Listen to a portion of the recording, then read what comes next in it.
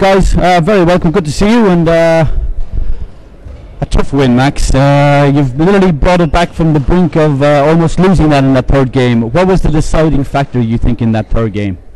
I think it was really, really close, and we were a bit lucky at the end that we won this. But we had our focus, and we played the whole match our focus. And at the end, we were a bit more lucky than them. So I'm very happy that we won. Carly, you know Chloe very well. You play in the same club, isn't that correct?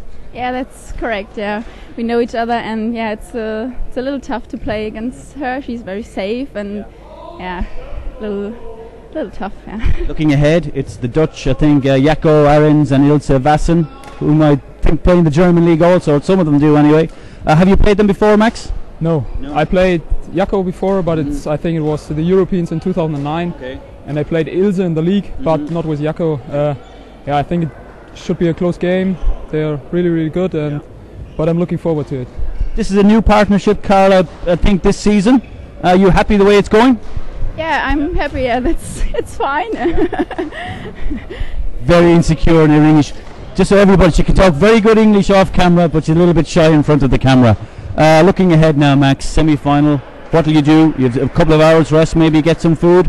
Yeah, first get some food and then go to the hotel and relax a bit. Yeah, and then preparation for the next match. But I'm happy that we have some hours to relax, because yesterday was really, really hard. Yeah.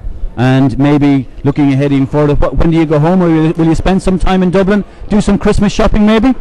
Maybe tomorrow, but on Sunday, I don't know. Shops are always open on Sundays, Really? Guys, for sure. We'll take your euros. We owe you a lot of euros here in Ireland, of course. Guys, thank you for joining us, and best of luck in the semi-final.